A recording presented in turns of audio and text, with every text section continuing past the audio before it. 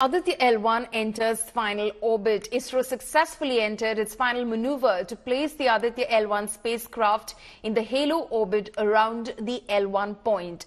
Upon reaching its final destination, the spacecraft will be able to view the sun without any eclipses. Prime Minister Modi lauded India's solar mission, calling it a landmark victory for India.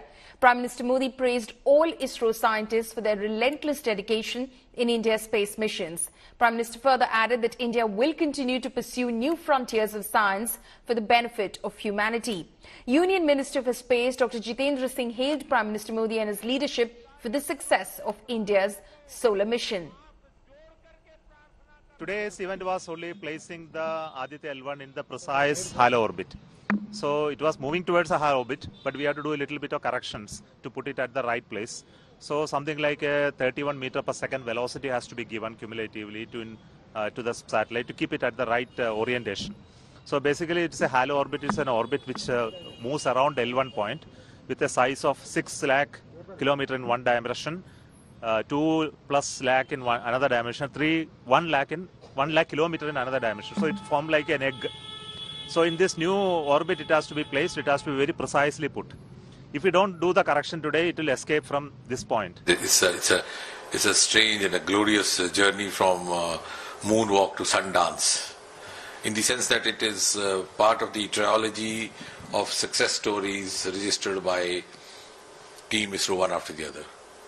It was for the first time Chandrayaan 3 reached southern pole of moon, which is a virgin area. Nobody had in the world, even the country which had started much before us, reached there. And now we are into the exploration of the mysteries, discovery of the mysteries of sun. Now what Aditya L1 is going to feed us with, as far as the inputs and findings are concerned, is something that the rest of the world, or those who are having stake in the space, will also be looking forward to, just as they are eagerly waiting for us for the inputs from Chandrayaan 3.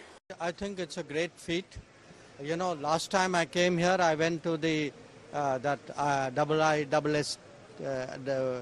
Institute of Space Science Technology. So I've seen the space program for many years. I've been myself earlier member of Space Commission. I think a moment of great pride for us, just like Chandrayaan was. This is a very important day for the ISRO as well as the scientists all over the world, because this is an important orbit insertion, because this orbit is 1.5 million kilometers away and we are doing it for the first time. So inserting an orbit around the L1 point is a halo orbit.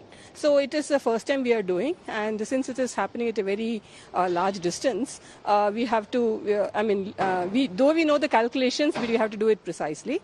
But so that is what we are attempting. This is the first attempt we are doing. And I know that ISRO's capability is very good and we'll be successful in this. As expected, the Aditya 1 spacecraft has reached the Lagrangian point, and final orbital maneuvers are being made so that it will stay in a stable orbit around the region. The planned experiment is to begin soon on the way to the sun solar system itself, and this provides an opportunity for providing an advance warning to the operators.